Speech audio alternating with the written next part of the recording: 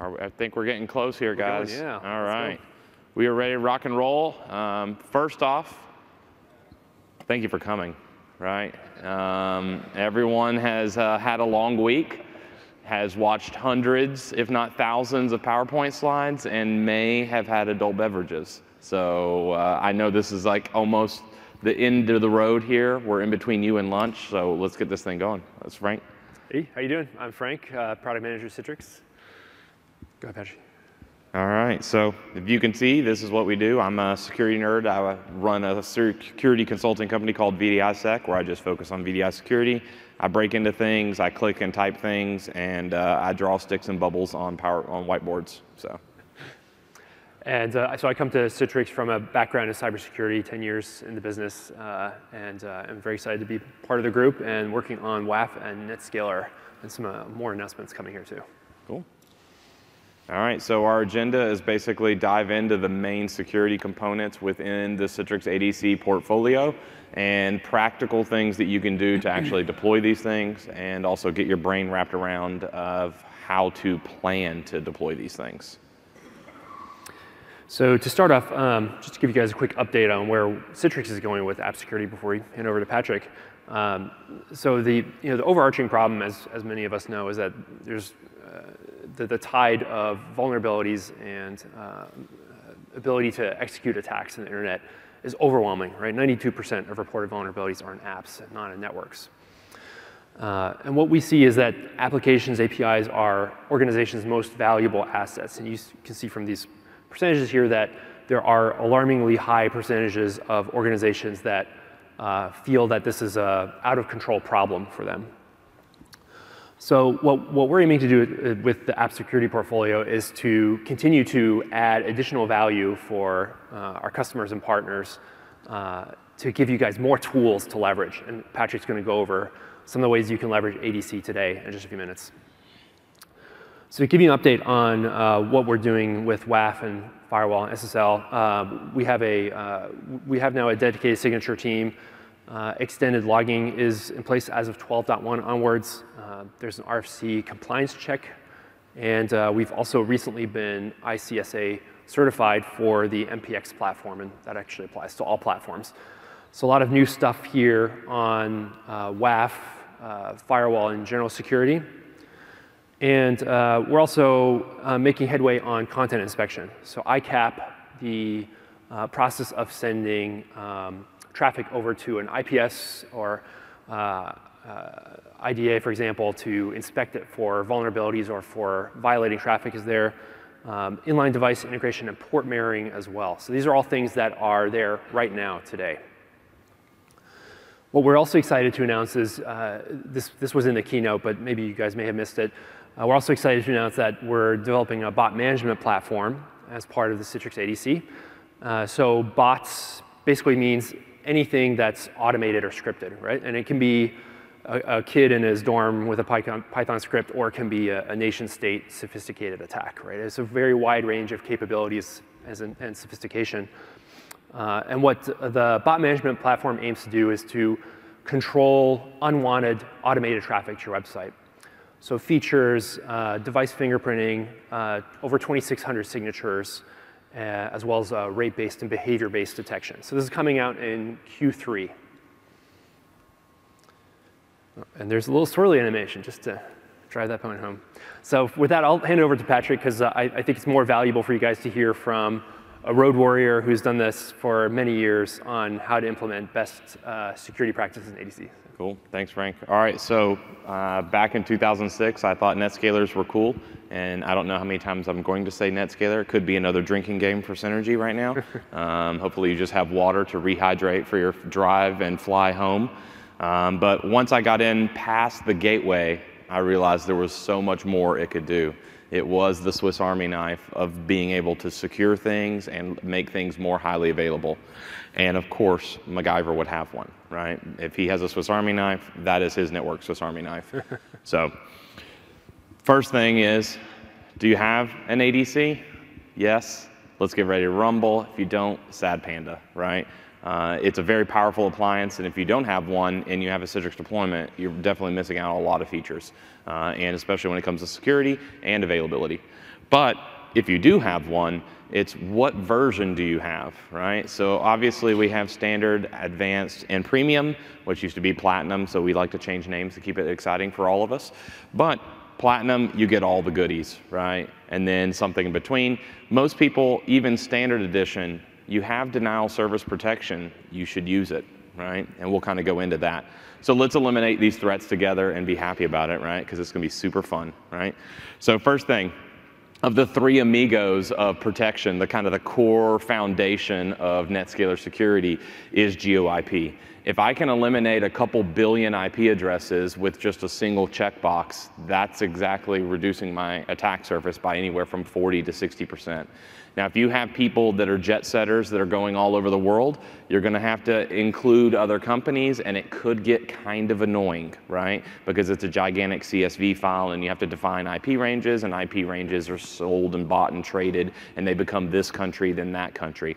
But it's at least you're trying to do something, right? A lot of things in security are not absolute. All we're trying to do is reduce risk, right? So if we can reduce risk by doing this and that, we'll do it, right? So from there, this is kind of the process. So if you screenshot this or even go to that CTX article, that is how you turn on GeoIP blocking exactly. It is not a complicated process. It is 5 steps. And basically, once you've imported it, it is assigning it to a VIP. Most important thing to note on this overarching, every VIP that we're talking about and all the cool things we want to turn on, I want you to go back to your home and I want you to right-click your gateway. I want you to right-click your storefront VIP. I want you to right-click something. I want you to copy it. I don't want you to do this to production. I want you to make a new IP address that has these things turned on, and guess what? Test it, right? No one's going to know about this new VIP except you. So when we kind of go through this, this is basically what it looks like from the command line, where you can see how many records there are for that CSV. And we kind of step through this, and we are entering these commands. We're making a responder policy. We can see what we want to name it. We're dropping by country, or we're dropping there. A lot of this stuff is up to you. And label policies something that makes sense. Don't just say GeoIP, because most likely it's going to be GeoIP hyphen not this country, not that country, not that country, right? Or just US. And then once you've actually made that responder policy, you can go to Policy Manager and you can bind it to your top secret IIS server. And then if it doesn't work, guess what? You can unbind it, right? These are not absolute things. This is an easy way for you to roll it out very safely and provide a lot of protection to your company. And then you just hit bind and bada bing. Now if it comes from those IP ranges, it's not allowed to come to your site. What that allows too is it saves you a lot of bandwidth internally, processing requests, a lot of CPU and RAM that's wasted doing bad requests for other deployments. So that's good. So obviously GeoIP databases, March 2018 that's how big it was there, and it's continually growing and shifting. If you really go down this road, you're probably going to want to get one of these subscriptions, and that way it's more up to date automatically-ish, right? Just like most things, and this is what it looks like, right? It shows you which country, which IP start, range, and then basically a sequential number. And then you can't talk about GeoIP without bad IPs, because there's IPs all over the world and there's bad IPs everywhere else around that. And you can't have that without a bad reputation from Tay-Tay, right? We got to respect her.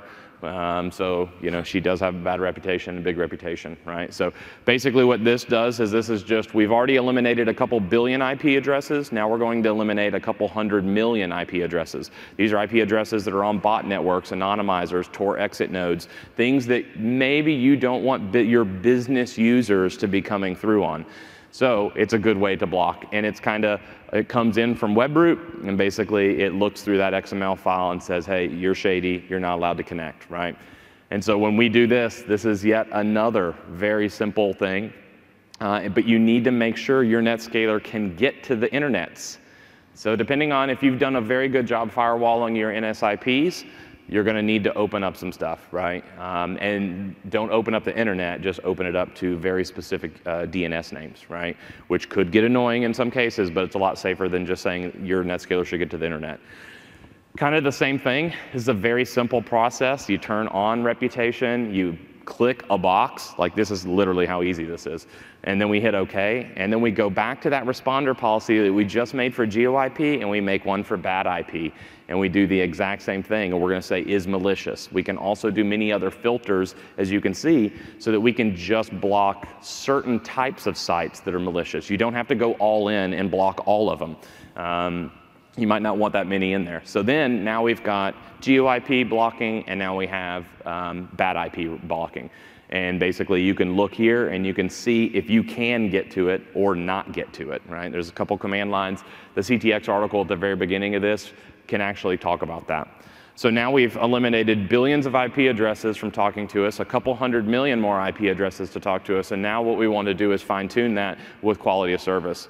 We want to make sure that we know how big things are and how fast things can go. And there have been gigantic multi-terabit attacks of denial of service.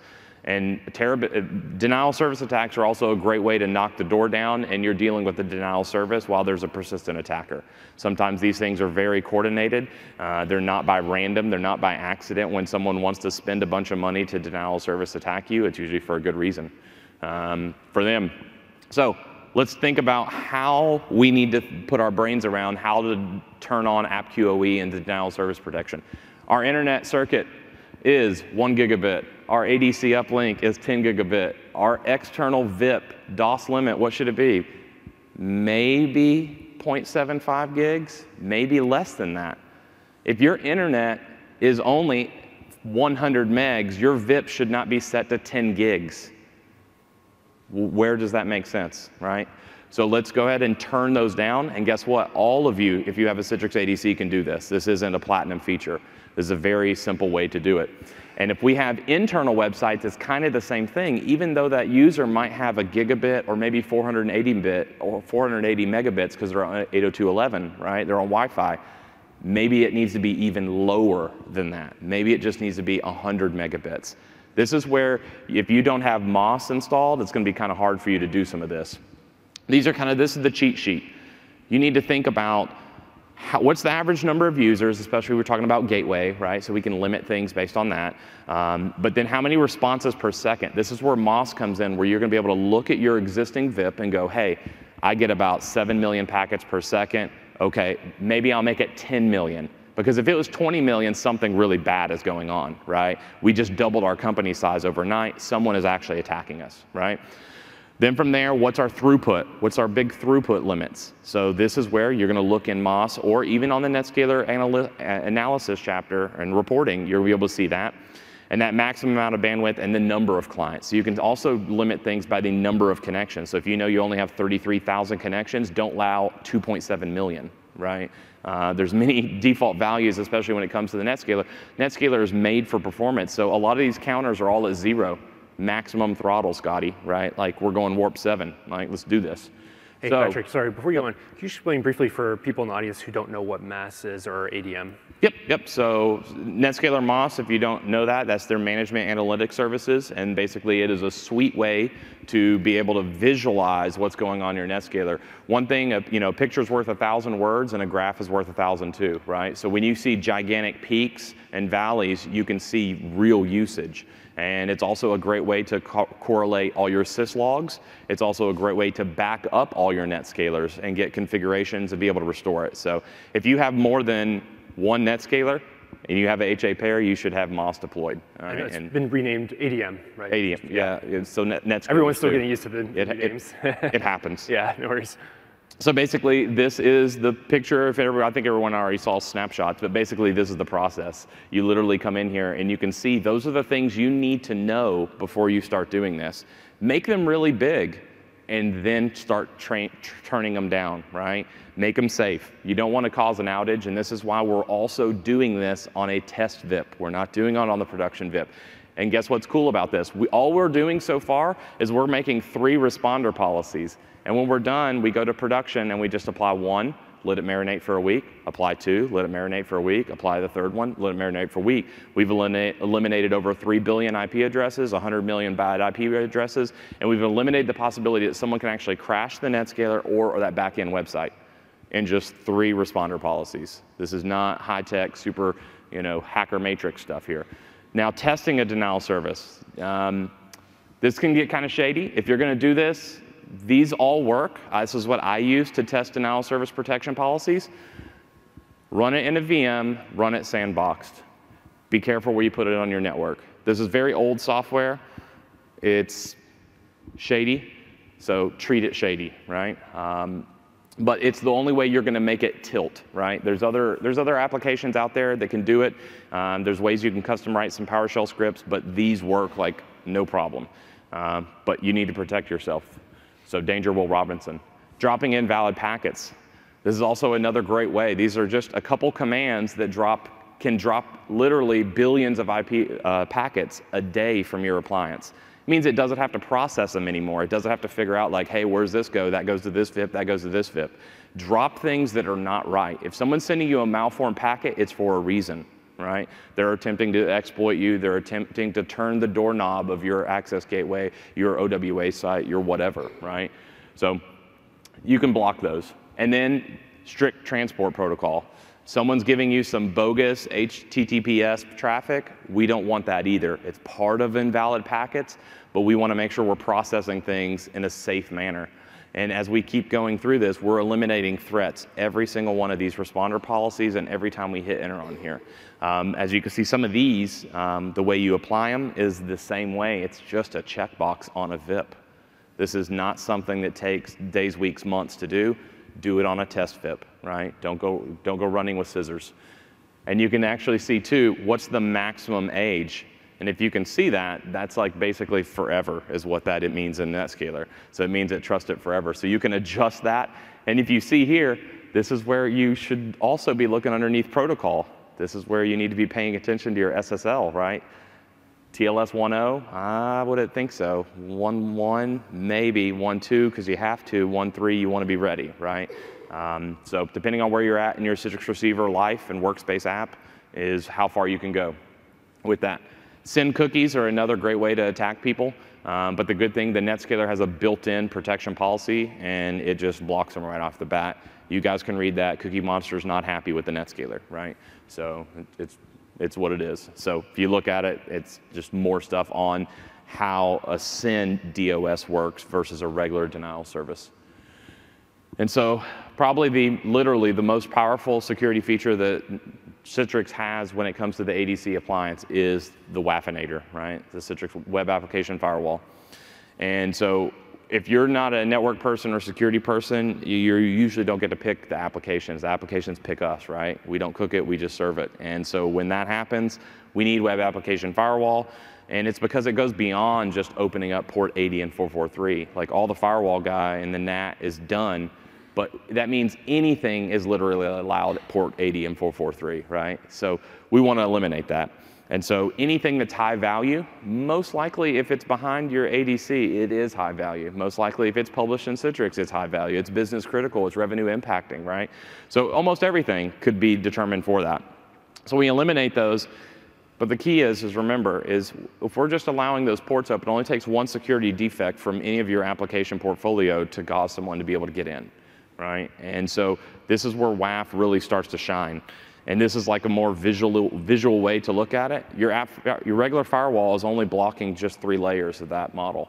And so no restrictions are happening on what types of packets and protocols that can come across there. Malformed packets, bad things, payloads, byte sizes, how big the packets are, MTUs, it's just all unlimited. So when we put a ADC WAF in front of it, then we are expecting those things, and we are the man in the middle. So we can apply much more granular policies than that firewall can. And you paid good money for your ADC, so you definitely want to use that. So they're on their 7th generation of firewall. So depending, over 200 gigabits of throughput, so there's literally no reason for any of us mere mortals other than maybe Google or Apple that need like 72 of these because they're doing like a couple terabits a second. There is an app firewall appliance that's going to be able to support your traffic, right? So that's the good thing. And when we get to here, this is kind of how it works. This is like an AV at this point. It has negative mode. I know what bad things are, and I'm going to block bad things. It's cross-site scripting, certain types of strict and slow and fast attacks and SYN attacks. And then positive, we put the thing in learning mode, right? So it's going to learn what good traffic is. This is where most people make mistakes. They don't give it all the traffic it needs. Someone did not go through the whole workflow of that application. Say if it's a patient application where all we're doing is uploading insurance cards, we need the whole card to get uploaded. We need multiple times of people going through that application to see the good behavior so that NetScaler knows that if someone sends me a XML file and it's 1024K, that's good. So anything bigger than that is no, right? So when we combine those two, we get into hybrid, where we're blocking the bad things and we only allow the good things. What this does is it's 0-day protection. It means that when something bad is attempted, it's completely dropped. And if we've listened and we're kind of picking up what we're doing, we've eliminated so many threats until this slide. Billions of IP addresses can't even talk to this WAF appliance, right? Hundreds of millions of bad IP addresses can't do it. Millions and millions of requests that are not correct can't talk to it. And now once it's here, we're the gatekeepers. So that is the good way. And most important right there, one does not simply turn this on without testing. One thing when you go down this WAF road, it is a journey and it's going to be a lifelong partner. So, respect it accordingly, right? Buy it anniversary gifts. Because one thing that's going to happen is you patch this system, this application that's behind there, you may have to go back into learning mode because the application literally changed. They changed their packet sizes, they changed their rates, they changed the way they talk, they changed the ports. So you're going to need to constantly test this. So you need to have a test WAF VIP in front of your test application. And hopefully you have a test application. We're not just testing in prod, with scissors running around with a fire, right? So hopefully not. But WAF is just as easy to implement. Basically, we turn it on, phase 1, and we clone that VIP, and then we run the wizard and we keep testing it. And so as we keep going through this policy, those are the things that it's allowing us to do. The good thing about WAF, if you turn on logging, it doesn't block anything. And that way you can look through the logs and see what would have been blocked. If you've been to my session about application whitelisting and stuff like that, you want to turn on auditing mode first. You want to know what it would have blocked. You don't want to just turn this on and hope for the best, right? Living on a prayer is a song, not a way to live when you talk about this, right? So you can see these are all different types of known bad attacks, and you basically check the box. Multifactor authentication. This is probably the best illustration I can show you and how important it is. When I do penetration tests and break into people's offices, externally, internally, and every which way, I only need a username and password if you just give me with no MFA. I literally just need one piece of information. And there's over 6 billion records on dhash.com and have I been pwned that are easily searchable. So with that, if you just have MFA, maybe not the best MFA, right? Because there's obviously varying levels. You need at least 3 to 5 things stolen, acquired from your target before you can attack. Now, is this completely infallible? No, nothing in security is infallible. It just takes pressure and time. It only takes usually about 2 minutes for me to go past most MFA's deployments, and it's just social engineering. It just takes a couple-minute phone call to talk to someone and say, hey, how's it going today? I see Frank's out. Have you been having problems with your token? No, my token's good. Well, Frank told me I needed to call, and he was really worried that you can't get in. Oh, okay. Well, can you help me out and just tell me what your token is real quick? Yeah, it's 642-633. 633? Okay, perfect. Thank you. Have a great day. I'll let Frank know when he comes back from vacation. Done. Just logged in. MFA defeated, right? Why is that? Well, because the person on social media posted exactly where they were. It was all updated and correlated with LinkedIn. So I can see the organization. I know who works there. I know who's in the same department. And within just that little piece of social information, I was able to exploit that. And so if you're not doing good social engineering and phishing training, this is the same thing that will happen to you. There's been many attacks where MFA has been done by that. So the way I like to do MFA is the opposite of most everyone that ever does MFA, especially if you call Duo or Azure and you say, I'd like some MFA. They say, just give it to all the users. That is the exact opposite of what you want to do. First, you want to start with IT. You guys need to be comfortable with it. You need to know what it does. You need to know how it works. Next, we need to go to the CEOs. I know we don't like them, they don't like computers, but we have to do it.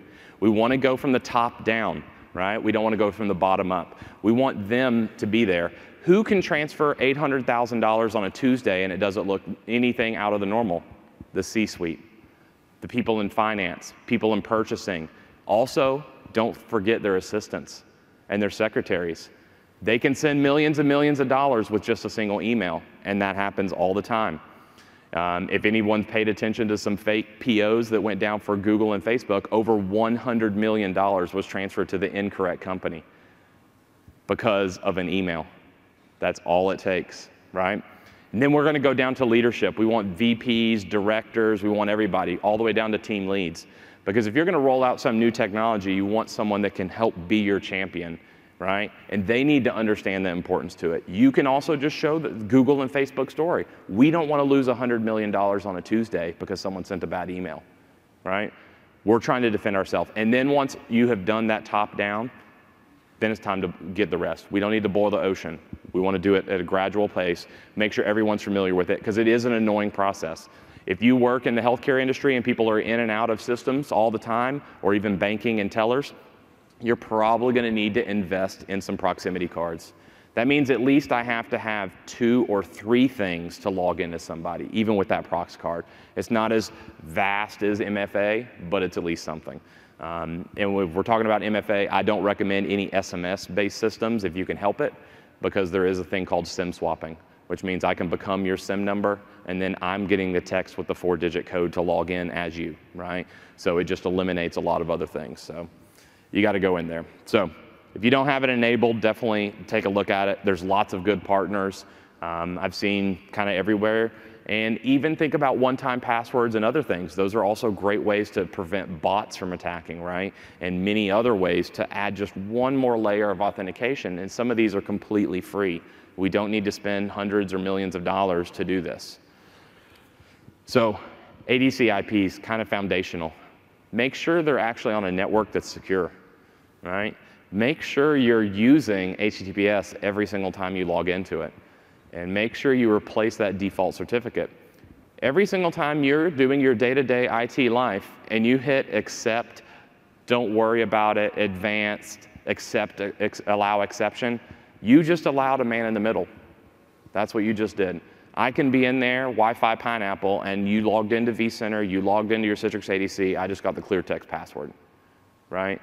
And that's what happens very often. So you need to replace these default certificates so that when that bar turns red, you run to the hills because something is wrong. Someone is in the middle of your connection. You're never going to know it because you keep hitting accept, accept, accept, accept every single day. Probably 10, 20 times a day, you've got a red bar and you've done all types of work and hopefully no one's in the middle, right? So make sure you bind it to LDAP. Still so many places don't use LDAP and they're still using NSRoot. What does that mean? No one has any accountability. When something bad happens, who broke it? I don't know. NSRoot did. Well, who knows NSRoot? All 72 people. Oh, cool. All right, well, who wants to raise their hand? No one's going to raise their hand. All right, well, we'll just move on, right? It was just an outage. We just lost a couple $1 million, no big deal. So make sure you're binding it to Active Directory, and then change that default password. People that are on SDXs are the worst offenders of this because they made their one golden template and they make like 3 or 4 instances for this application and that application, and they have the same password. NSRoot, NSRoot. I've been at places that made billions of dollars and they had NSRoot, NSRoot on a very production, very dangerous VPX instance on an SDX, right? So change those passwords and then make sure you're logging. Who here even logs their syslog on their NetScalers? This is a good crowd. I like you guys. Usually it's like one person and then one person that doesn't want to raise their hand because some hacker dude's talking about it, right? So you don't want to do that. It's kind of awkward. But you want to do this. If you don't log, you're never going to find out. You're never going to be able to do incident responses. I've been at incident responses that they said, oh, we just got breached. We come in, we look at it, and we find out that the logs had just rolled off a week ago because they have so much traffic. AAA debug, completely full, right? So get logs. There's free ways to do that. There's ELK and many other things. Obviously, there's paid solutions, but hopefully that does it. So we're kind of at the final countdown here. We went a little bit faster, which is good. And this is the final countdown. All right. So final thoughts. Just like we've talked about, layered security, defense in depth. Start with GeoIP, then go to bad IP, then go to AppQoE, then go to strict protocols, right? HSTS. Work your way down. You're eliminating threats every single checkbox. You're eliminating threats every single policy. We're doing it on a test VIP. We make sure it works. We promote that VIP into production, and we do it, right? And if you can use WAF, use it.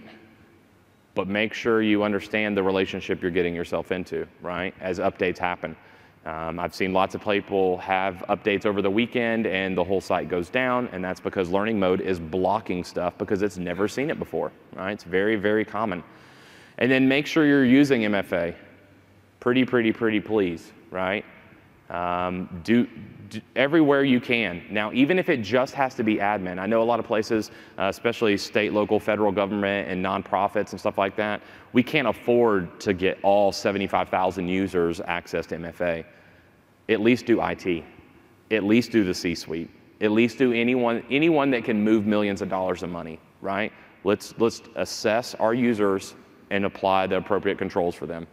Replace those default certificates. Don't allow exceptions anymore, right? There is guides after guides after guides of how to replace a default certificate for everything that has a certificate. So use those. It can be annoying. What I suggest is make sure it's a 3 to 5 years so you don't have to do it that long.